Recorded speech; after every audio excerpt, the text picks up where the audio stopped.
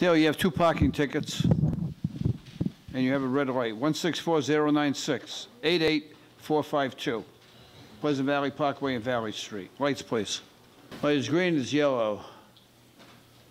It's red. There you go. All right, there's no question about that. Lights, please.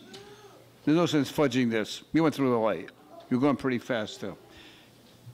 Is there anything you want to tell me? Well, when it comes to the lights, like, I share my car with my fiance, so on the weekends, she drives it with her part-time job. Who drives the car? On the weekends, my fiance does it with her part-time job. So she was driving the car? Yes. Oh, did she give you the money? No. No. Are you going to marry her? Yes. Get used to paying.